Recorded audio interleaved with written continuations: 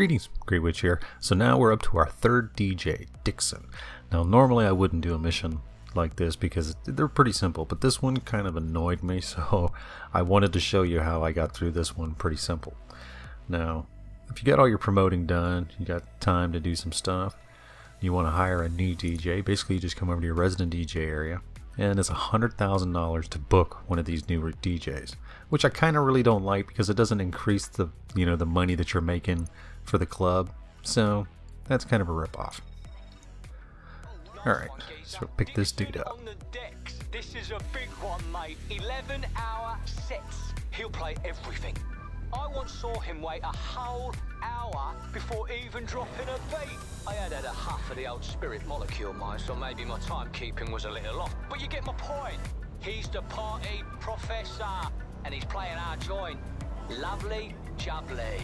I'm heading over to the Richmond Hotel now, picking him up. Meet us there, sharpish, alright? Alright, seems simple enough. You gotta go pick this guy up from the hotel, but of course there's gonna be an issue. Because there's Sniffy and he's all spacey. There you are. What kept you? Little problem. Hey, what's up? Oh, hey, Dixon, my man. Hold on, wait there a sec.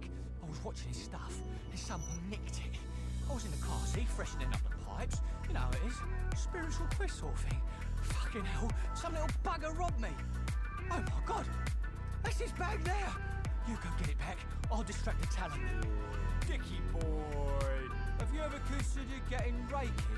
It's very spiritual. What the fuck is Reiki? Okay, so now you gotta chase this dude who's being driven on a motorcycle.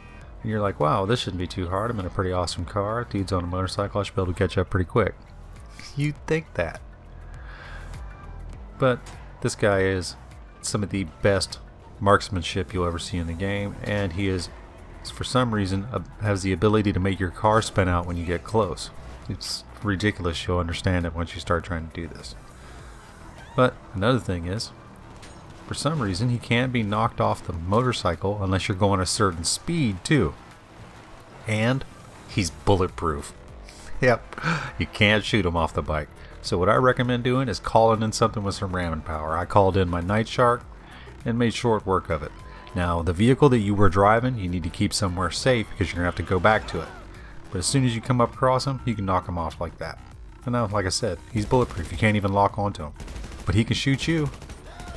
So what do? Well, you got to run up and you got to punch him or knock him out, something like that. It's really annoying. Hey, you got the bag? Nothing, mate, nothing. It's just a porter geezer. Bring it back here and let's get moving then. But that's it, pretty much. I mean, it's relatively simple except for the annoyance of that. But once you get all that done, you get him back to the club, it's all good and all.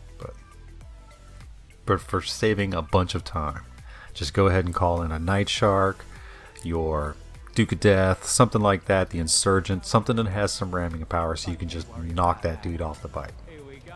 And it's got to be something speedy too, or you won't be able to catch up to him because he's going to be on a motorcycle. But other than that, it's not too bad.